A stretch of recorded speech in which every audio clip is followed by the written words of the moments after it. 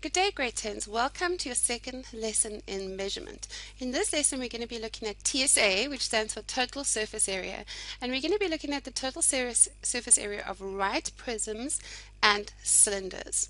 So, a right prism is a solid that has a polygon as its base. In other words, it can have three sides, it can have many sides as its base, and its vertical sides perpendicular to the base. The reason it's called a right prism is because the angles between the base and the sides are right angles. So for example, a triangular prism is going to have a triangular base, and a rectangular prism will have a rectangular base. Now, surface area is the total area of the exposed outer surfaces of the prism, okay? And it's easier if we can unfold the prism. So let's look at a couple of examples. So if we look at a rectangular prism, we can see that the rectangular prism is made up of how many sides? It is made up of 1, 2, 3, 4, 5, and 6 sides.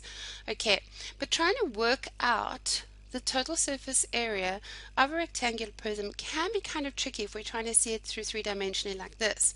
So it is easier if we break it up, if we unfold it.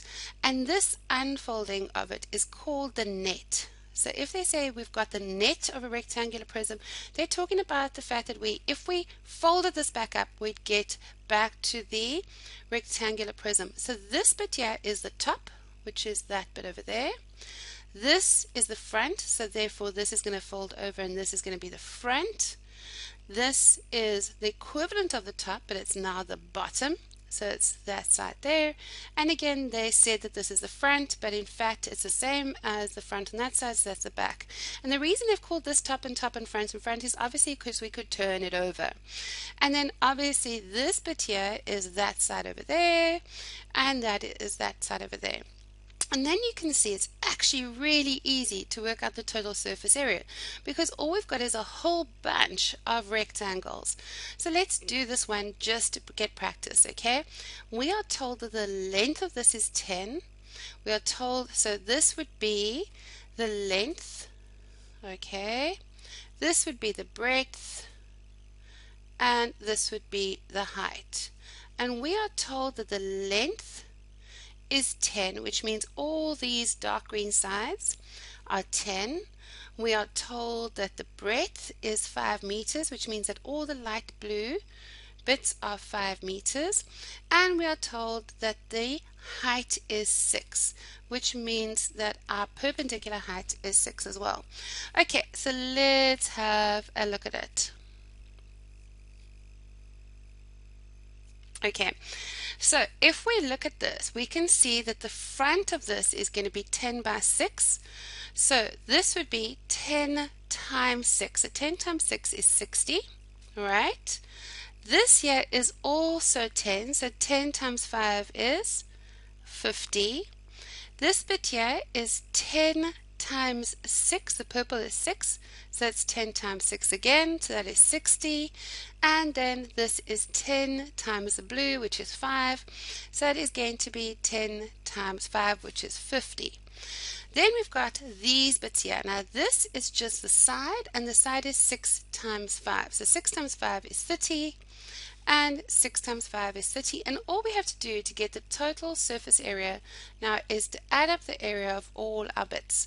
So we've got 60 plus 50 plus 60 plus 50, so it is going to be 60 plus 50 plus 60 plus 50 plus our two sides, which is going to be plus 30 plus 30, which is therefore equal to 50 and 50 is 100, so that's 60 and 60 is, so that's going to be, let me try that again. There's going to be 100 plus 120 plus 60, or you can just pop in your calculator, but that becomes 220 plus 60 is 280, and remember that this is area, so therefore it's meters squared.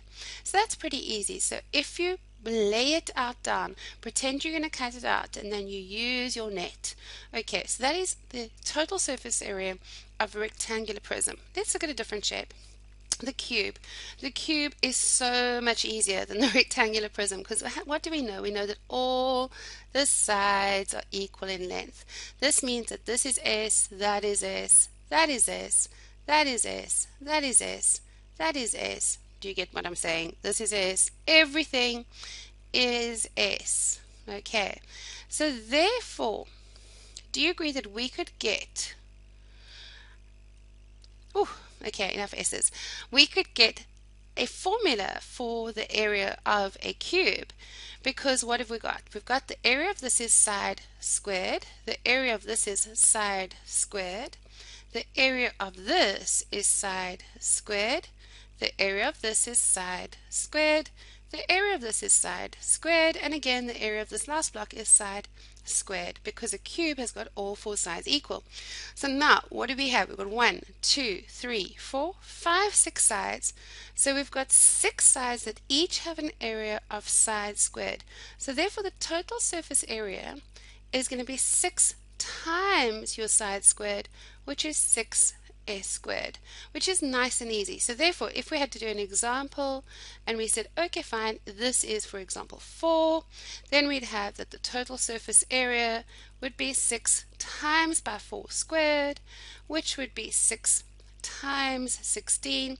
6 sixes are 36, carry 3, so it's 96, and then whatever the units are squared. Okay, so the cube is what you really want to hope for when they ask you these questions. Let's look for another example. The triangular prism. Now again, it is much easier to work out a triangular prism, first of all, if you color in the different sides like they have, and also if you lay it out in its net. You lay it out in its net. So we can see that here, this rectangle here, which is the yellow and the blue, is this rectangle 2 over there. Okay, the yellow and the blue is rectangle 2. Then we've got a second rectangle which is behind this triangular prism, which is going to have the width of the 5. It's going to be 5 over here, but it's going to be 9 over there. So this is going to be where it is over there. So it's going to be the 5 centimeters over here and the 9 there. And then the final rectangle is the one that's actually at the bottom. So if I had to try and draw this in nicely like this, you can see that this here, the purple and the green, is rectangle 1. The purple and the light blue, should I say. Rectangle 2 is the yellow, so this is rectangle 2, and then rectangle 3 is this back side here. That's rectangle 3. And then we've got our two sides, they're flipped open, which have got a height of 9 centimeters and a base of 8, or you could say a base of 9 centimeters and a height of 8, because it really doesn't matter because they're perpendicular to each other. Right, so let's work out the area of this. So first of all, do you realize that we've got 3 rectangles, but they are different areas? So the area of rectangle 1, is just going to be length times breadth, which is going to be, it doesn't really matter, 5 times 8, which is 40 centimeters squared. Now we've got the area of rectangle 2, which is going to be 10 times 5, so it's 10 times 5, which is 50 centimeters squared.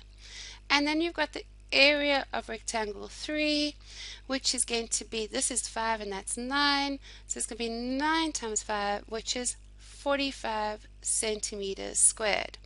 And now we've got the two triangles, and luckily for us, both the triangles are equal in size.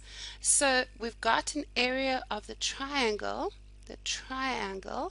Now the area of a triangle, remember, is a half times base times height. So in this case, it's going to be a half times our 8 times our 9, which is just 4 times 9, which is 36 centimeters squared, which then obviously is double because we've got two triangles, which is going to be 72 centimeters squared. Squared. So the total surface area is now the sum of all of this. So it is going to be 40 plus 50 plus 45 plus 72, and then what we do is that we whip out our calculator and we go, okay, fine, that's 40 plus 50 plus 45 plus 72, and works out to be 207 207 centimeters squared, and that's how you work out the total surface area of the triangular prism. So please guys realize that it is much easier to do this if you break this up into its net. Whoopsie. Let's go to the cylinder. Now the cylinder, we're looking at the total surface area, and what you need to realize is that if I cut along this length here, this thing here would actually end up being a rectangle. So the height of the cylinder, the size of the cylinder, are just a basic rectangle. This top here is a circle and the bottom is a circle. Okay, but what you also need to realize is that this length here, actually let me get another color so you can see what I'm talking about. This length here, from here where I cut it all the way along here, is actually equal to the circumference of the circle. That makes sense because if I'm cutting along here and I unwind it, then that there is the length of the perimeter of the circle, which is the circumference. So therefore this length here is the circumference of that circle, which is 2 pi r. Okay, so now let's work it out. In order to work out our total surface area, what do we have? We've got, for our total surface area, we've got 2 circles plus a rectangle. 2 circles plus a rectangle. Now the area of a circle is what? Pi r squared, but I've got 2 of them, so it's 2 pi r squared plus the area of the rectangle. But the area of a rectangle is normally length sum breadth. It always is that actually. But what is the length now? The length is the circumference of the circle, which is then 2 pi r times by h. 2 pi r times by h. And that is the total surface area of a cylinder. Now grade 10s, it is actually easier for you guys to be able to work it out every time than to try and just learn this off by heart. So because they could give you some really weird shapes, so you need to be able to work out what the total surface area is, and then you need to be able to solve for them. In other words, they might say calculate the total surface area, or they might say the total surface area is this, how much is the height? Okay, so please make sure you know how to do this, practice, and then go do the assessment at the end of the section. Have a lovely day, grade 10s.